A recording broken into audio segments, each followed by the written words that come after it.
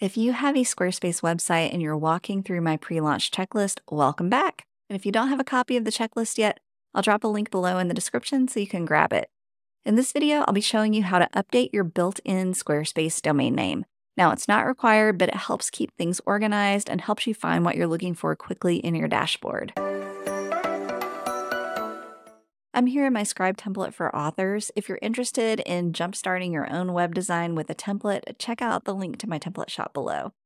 All right, so we're here and our built-in domain name is harmonicaapricot.squarespace.com. Now, if you have more than one website in your dashboard, if you're working on a couple different trials, figuring things out, it can be hard to tell them apart. So what I like to do is give my primary website that I'm working on a name, so something other than the Harmonica Apricot. And you can also do this if you're a web designer and just name the built-in domain something that makes sense for that particular client.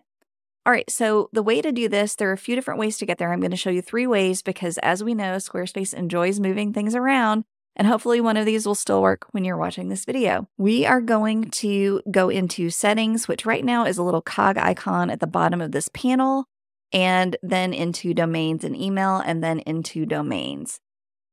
2 other ways to get there. If you're in Squarespace 7.1, which you should be if you're using this checklist, you can hit this little search icon after you've logged into your website, start typing domains, and click domains. And finally, if you are here in your website and you click the / key on your keyboard, that's the key that shares itself with the question mark, you can type in domains here. Now, once we get to that domains setting, we can click on the current built-in domain and just highlight it and type over it. So this will be Christie's-demo and save and confirm.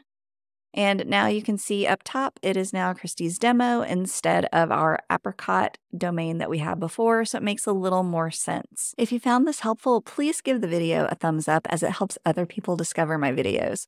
Thanks for watching, and I wish you all the best with your website.